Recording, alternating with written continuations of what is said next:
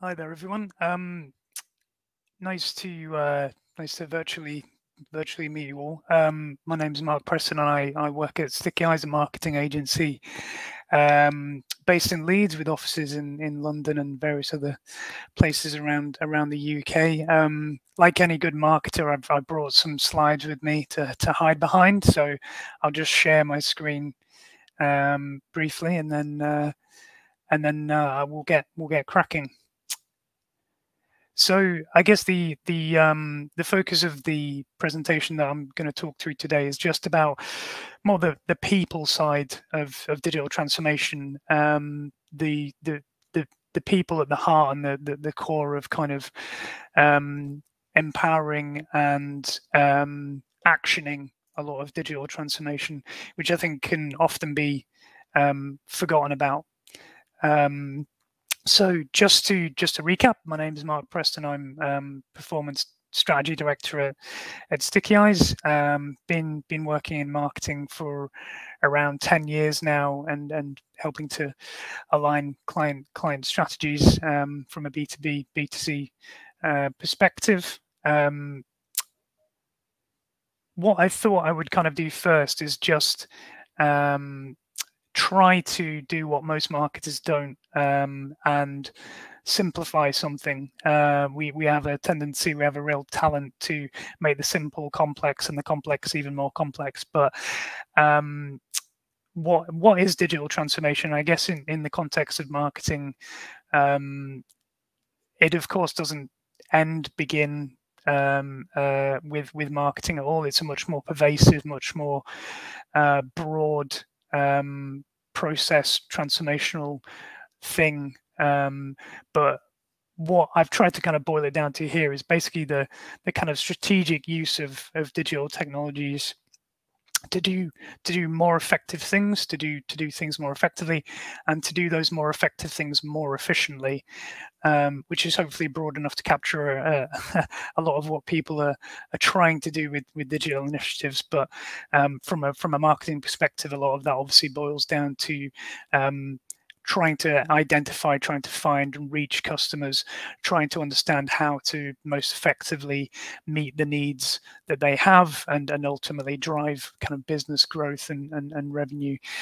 But the big four things that you kind of see talked about a lot in context of digital transformation are these, and they're very they can be very abstract, they can be very technical topics around elastic cloud computing, big data, artificial intelligence, Internet of Things, all this kind of stuff that you read about and that you see Sunday supplements talking about, or Forbes articles and things like that. But really what they kind of boil down to is a series of technologies that have essentially allowed us to get smarter and get better at what we're doing and scale that.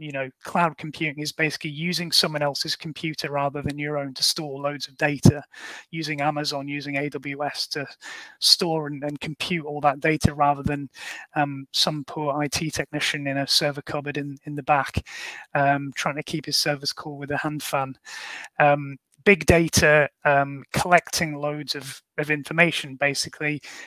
More and more data is becoming available at exponential rates. I think the amount of data that is processed in any one year now is equivalent to all the words spoken ever in the history of the human race, which just kind of underlines how much data there is floating around, and that's only going to increase.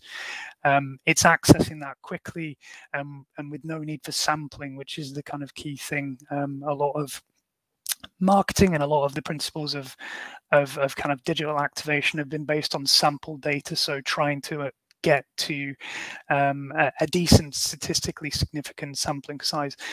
Big data kind of takes that necessity away a little bit more. Artificial intelligence basically programs software that learn from that data and help us predict things that we couldn't predict previously. And IoT, my mobile phone, devices that have sensors that are connected and can communicate that data back into our artificial intelligence programs to basically get smarter and do more things, make better predictions based on that data, whether that's a Tesla car communicating its road speed back up to a cloud system, or it could be your mobile phone telling you that you're walking past a particular retailer, and that someone's trying to retarget you with ads or something like that. So hopefully that kind of gives an overview of what we're sort of talking about. And it's very much a process. It's very much not a defined roadmap. It's an ongoing iterative thing. I guess the tricky thing is, trying to boil that down to something that sounds a little bit more simple. What we tend to find is that they often fail. Digital transformation initiatives and programs often end in failure, and there's lots of kind of clickbaity style articles and titles that you'll see talking about failure within digital transformation and why things have kind of gone wrong. And a study from McKinsey more recently estimated that 3/4 of kind of data leaders within businesses that they'd surveyed said that the impacts of revenue or cost improvement they'd achieved through these types of projects was less than 1%. And these technologies aren't necessarily anything new. Since the 1950s, and even back then, there was the UK commissioned a mathematics professor called Sir James Lighthill to appraise the pragmatically and frankly the potential of AI. And his report, his quite famous report, was pretty scathing about the overblown nature of what AI and digital technologies could actually do. But unlike the 1950s, where they were a little bit hamstrung by the technology itself, now that technology is in place, and yet we're still seeing a lot of digital transformation efforts falling by the wayside.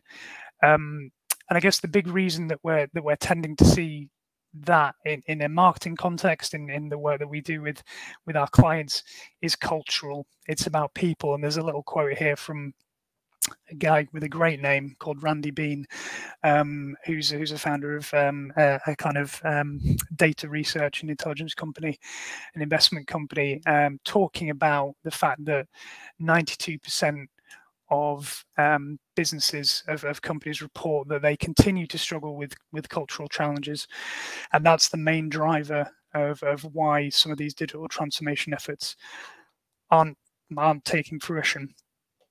And for me, that still kind of comes down to two areas as well. So when we're talking about culture and people relative to businesses, there's customers, obviously, and the number one rule in marketing is to be market oriented. Think about your customers, think about how they use your products, think about how they have needs and how they enter your category. And then on the other side of that is staff and employees, and between those two groups of people, I've kind of looked at the idea of the sort of value exchange with customers. How are you providing value? How are you providing added value through digital transformations to the customer itself? What benefit are they actually seeing off the back of all these, which is really the crux of a lot of digital transformations within marketing. What competitive advantage are you actually creating that's communicated to the customer why they should buy from you and buy from you on a repeated basis? And from a staff perspective, that cultural exchange. So there's an inherent, I guess, resistance or maybe skepticism towards some digital technologies. Even we see it within digital marketing itself, where you would assume people are very open and welcome to the idea of that transformative digital technologies, AIs, machine learning, and that kind of thing. But being told what to do by a machine is something that obviously can can kind of jerk a little bit with the kind of human ego. There is an egotism element to it. So it's really about how we position the kind of digital transformation technologies and processes relative to staff and employees as a support mechanism, rather than something to kind of gazump or replace their experience and their knowledge. And there's just a couple of kind of overlaps and main things that we sort of tend to see between these two kind of intersecting groups of people that I just wanted to touch on quite briefly, and that was really to focus on projects that drive economic value and setting smart objectives.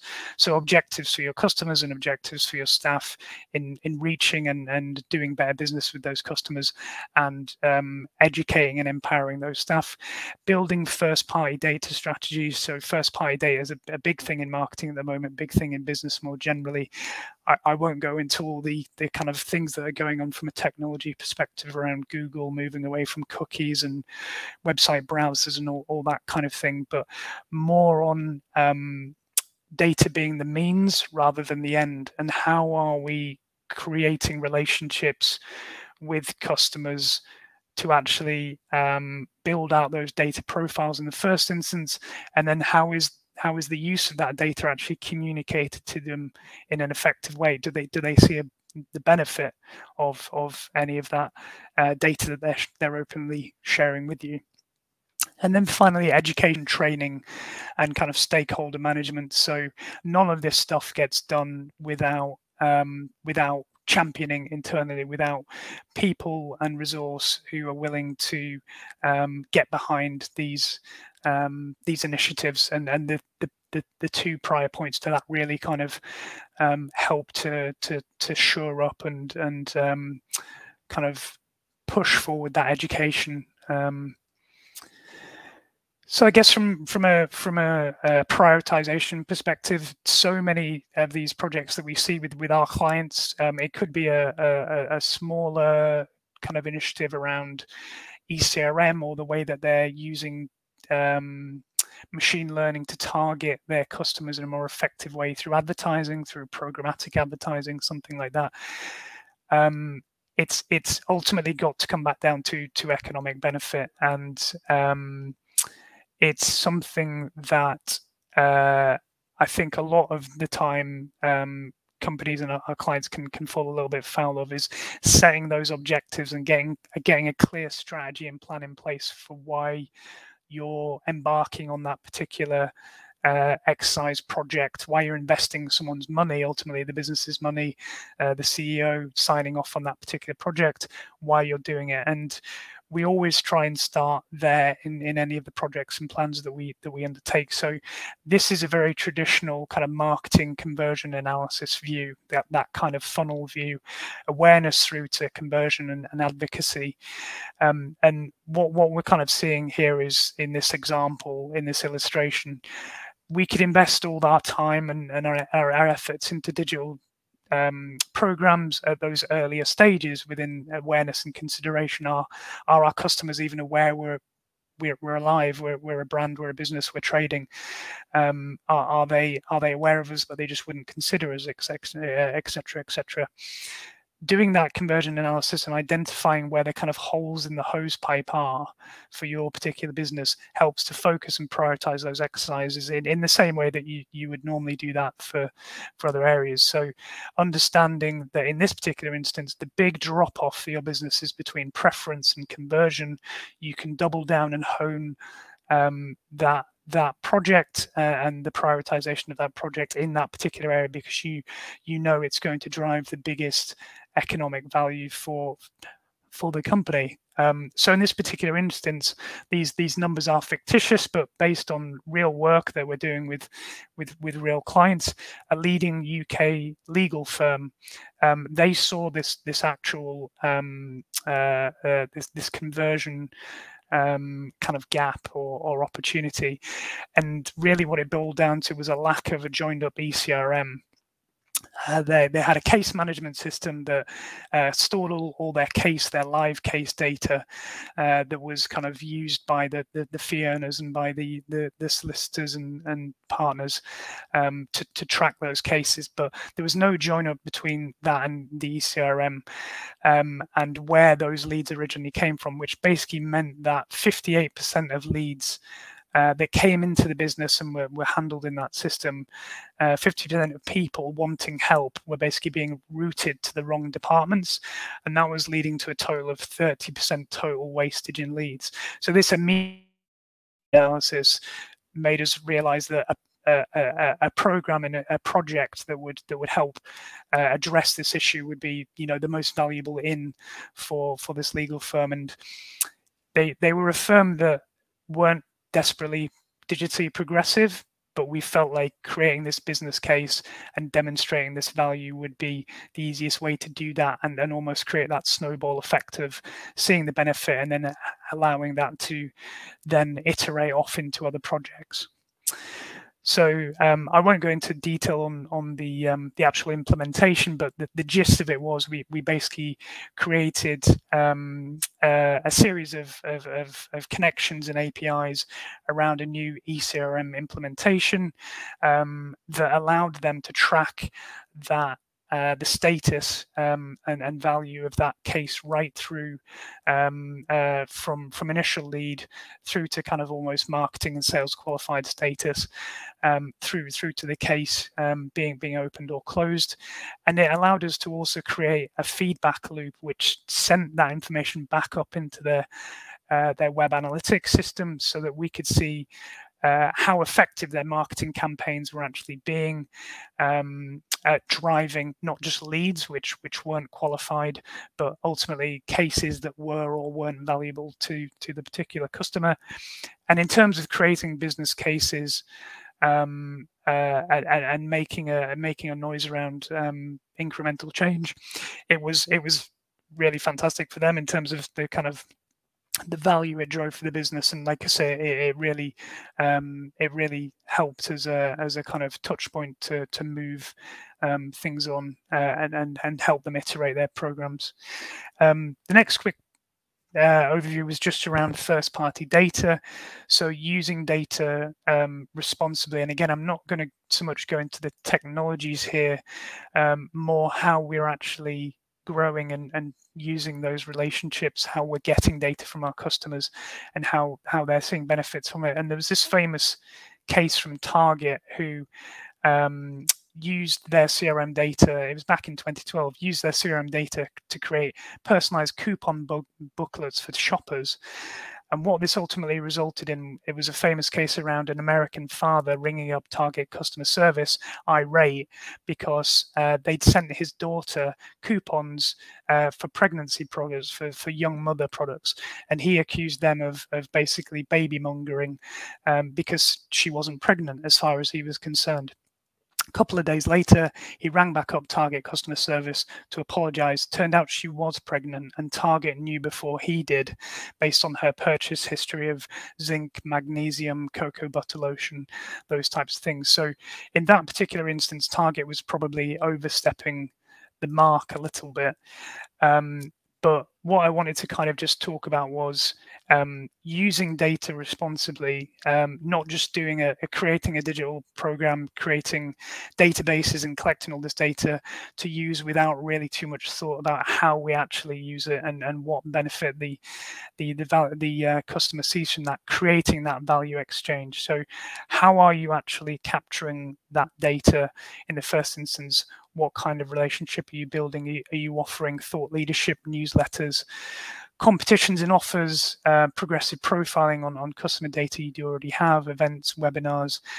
These types of content marketing efforts to create that value exchange, I think, are really key and often don't get talked about relative to the actual technology driving that first party data capture. And there's a couple of reports from the University of London around Facebook advertising where overt rather than covert data collection leads to better advertising, more efficient advertising. And a study by ScienceWise that was commissioned by the UK around people wanting to see personal benefits and incentives from their data, and associating that, you know, more openly with giving their data away. But Deloitte, in a further study, saying that 62% of consumers weren't confident that their data was being used to any kind of benefit or means.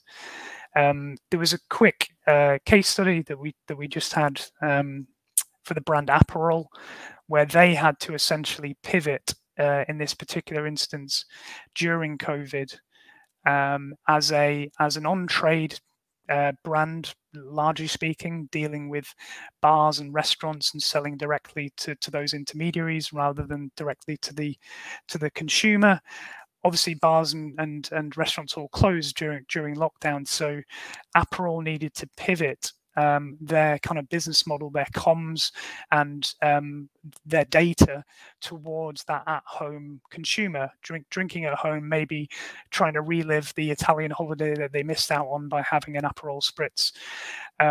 So what was created was a series of content marketing programs, was on-site content to allow data capture, email content, and further kind of engaging informational content to build this kind of ecosystem around value addition for the user, competitions, online cocktail making webinars, those types of things to give something back to the user to enable that data capture to happen, because Aperol basically didn't have a very big consumer database. They were used to dealing with the trade. What this ultimately led for Aperol was about a 256% increase in the number of consumer profiles that they had within their database. So again, it's just sort of thinking about not just the technology behind the data, but how you're leveraging it in a user-facing manner. And then the very final piece was just around education, the education discussion that we had. So again, going back up to the first point around prioritizing projects, it's easier for staff and stakeholders to see the value of digital transformation if they can understand it for themselves, if they can see the objectives, if they can see the benefits clearly set out, rather than a larger, more abstract kind of digital transformation umbrella. If you can break that down into projects and chunks that they can understand, it's much more easy to get their heads around. Finding a stakeholder champion. We've been lucky enough to have these across a number of our clients. Someone that's driving growth or driving that initiative internally, but really it does have to come from senior stakeholders and from the top down. It's no good really coming from within the middle of the company. So whether or not you can recruit or create a kind of center of excellence within your team, a RACI to bring digital transformation forward, and then education in terms of baking in formalized training, education of staff, linking that to PDPs, to kind of cultivating, incentivizing that even in monetary terms, usage of technologies, because it's fine just buying a new piece of kit, a new bit of software, but so often we see the misuse and misunderstanding of that technology or what it does, which ultimately leads to people thinking that it doesn't add value anyway, and it becomes a kind of vicious cycle.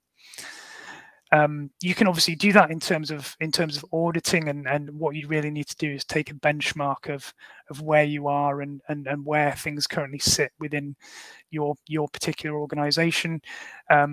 We tend to try and create these for different clients in terms of capability maturity models, to understand where they are and where we can move those clients towards in realistic terms according to SMART objectives.